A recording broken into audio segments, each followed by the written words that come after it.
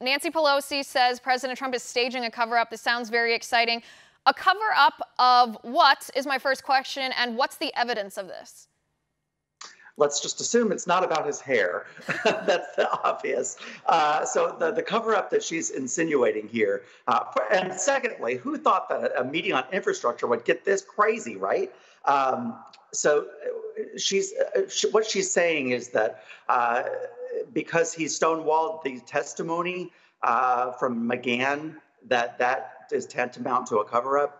Now, I get what she's saying. Is it a stretch? Yes. Is it political pandering? Yes. Do I hate it? Yes. I hate it when Republicans do it, too. It doesn't really get us anywhere, as we saw, because of all things, the infrastructure meeting got tanked. Right. This is probably, you're probably right about the fact that it's the most exciting meeting on infrastructure that a government has ever had. Here's why I don't buy even into the idea that because Don McGahn, because the president told him not to comply with the subpoena, not to testify, that's somehow a cover-up. Didn't McGahn testify to Mueller? Robert Mueller, the special counsel who, remember, the Democrats held up as like the be-all, end-all investigator. Didn't he give 30 hours of testimony to Mueller? He did, and I'm glad you brought that up.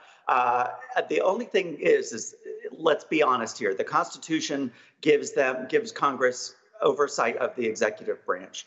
So, you know, my party is making the case that they're just doing their constitutional duty to provide oversight of the executive branch. I understand that. Republicans did it too. That's why we saw Hillary Clinton investigated a million bajillion times. And I didn't have a problem with any of that. Is it a cover-up for the president to suggest that McGahn defy congressional subpoenas? I'm really not okay with that. I understand where the president's coming from, saying that it's drug on for too long.